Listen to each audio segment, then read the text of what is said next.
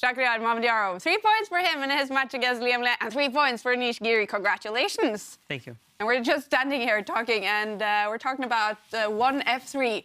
Was that the biggest shock for you today? Yeah, no, I really appreciated that. I already spoke to David, and I think the inspiration comes from the line E4, C5, knight C3, D6, and F3. Oh, okay.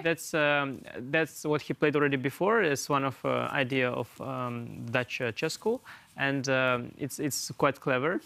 And he took it to next level, so he thought, let's play F3 and move on. I thought it was very smart because, see, you gain the psychological edge, and you have a small disadvantage on the board. But if you prepare it very well and you know all the subtleties, like 94, you neutralize that advantage on the board. You keep the psychological advantage. And you see, the moment he got an equal position, basically, you know, that game might have been drawn, but the match was eventually over. Exactly. We're talking about Magnus's 1 F3, super surprising opening against Jan-Christoph Duda. But Anish, your match against Erik Hansen, you got that one win you needed to win the match. What has today been like? It was very hard because I didn't get any psychological edge at all. I played 1 E4. That's really bad. 1 F3 then, maybe? 1 E4 is the worst move you can play if you want psychological edge. Immediately, you show your cards.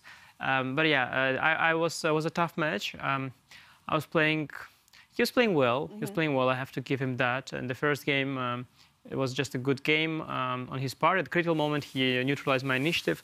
And in the second game, it was just an opening thing where it led to a draw. I think there was a similar line in my Najdorf course, so I was able to recollect that. And in the game which was crucial, it was very tense the entire time. And at some point, I cracked, but then he cracked back. And in the time scramble, I was very lucky. Yeah, we could maybe take up the analysis board. So this game that you eventually won, that became decisive, Anish, the bar was all the way over to Erik's side.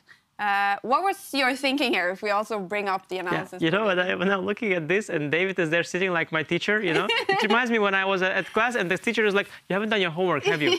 And you come, you're like, yes, sir, I'm guilty today. You know, I'll do my best tomorrow. I'll try to do better tomorrow. I'm very sorry, David, that I got this position. And on the right side of the board, I'm worse. On the left side of the board, I'm worse. In the center, I'm worse. I wish everyone acknowledged this. No, I saw the joy on your face. No, not the joy. What is the word? You know, the dismissiveness or like disgust. Yeah. You know, he just the owner of this position, with the white pieces. Yeah, for David, it's just a greasy human being. It's just beneath him and other grandmasters on the stage. This is the critical moment, right, Anish? Yeah. Well, practically speaking, Bishop F6, King G7. There is some brutal way. Remember. Sorry. I can follow. Yes. There is some brutal way. Computer was showing that Queen A7, but Bishop F6, King G7. It is such a safe king for him, and mine is permanently weak. I had hopes that I would be able to trade the rook and somehow, like Rook B2, Rook A2, and somehow, because of the opposite color bishops, survive. But you know, with the opposite color bishops, the problem is that the endgames are, of course, you have a chance to escape, but with queen zone, you get under attack because you don't control the dark squares. The queen can penetrate, and maybe black would even be smarter already to penetrate earlier. So yeah, it was not really working well for me. And after Bishop F8, I was very happy to get an F6, and then I still found for him while I was thinking. At first, I was very excited because I'm coming with the battery, but then I realized that there is no threat because of rook takes B3 after queen D3 and queen A2 check.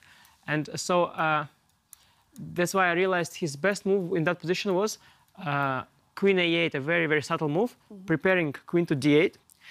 And I kind of noticed that. And I was really, I would play something like queen E2, maybe hoping for queen E5. I'm still in the game, practically speaking.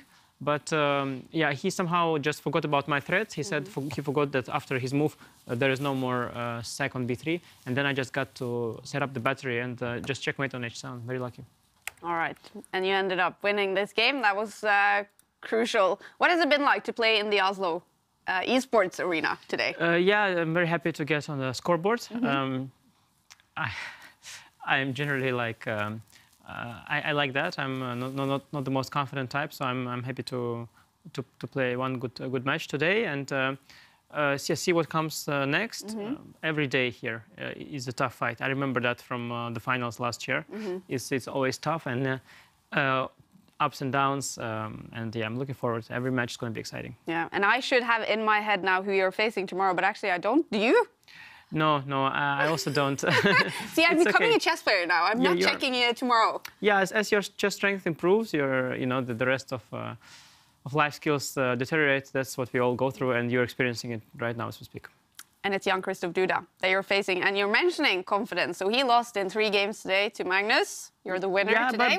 But the team of Jan Christoph, they have an upper hand over me because I've played table tennis against his trainer yesterday at the opening ceremony.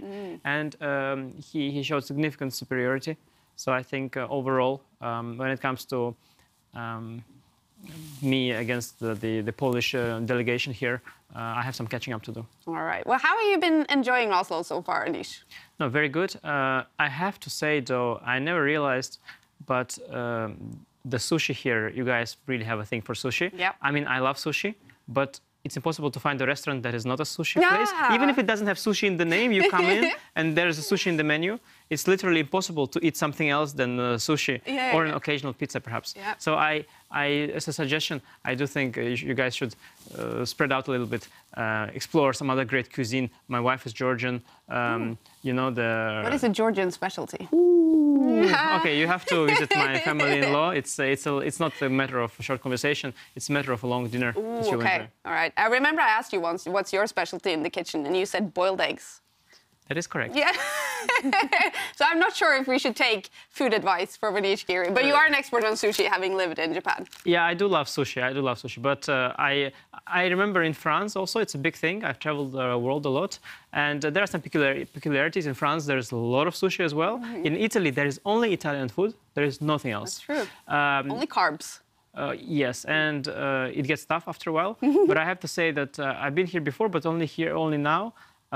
Did it strike me that, yeah, I guess it has to do with the water being nearby and salmon being very fresh. Yeah. And I do love salmon and I do love sushi. But yeah, it's really a lot of different sushis. We'll try to find some other food to feed. And here, by the way, as well, as a matter of fact, there's a sushi bar. There is a great sushi place in here as well at the Champions Chess Tour. So no, I'm really happy, but it's remarkable that because it's not Norwegian cuisine, right? It's a Japanese cuisine. Yeah. So you take cuisine from elsewhere and you take it to a whole new level. There are definitely not as many sushi restaurants in Japan as there are here. Really? Interesting fact. Well, Anish, we're going to find some other food for you so you don't have to eat sushi for 7 more days. Congratulations on your win today. Thank you. And thanks for joining us in the studio.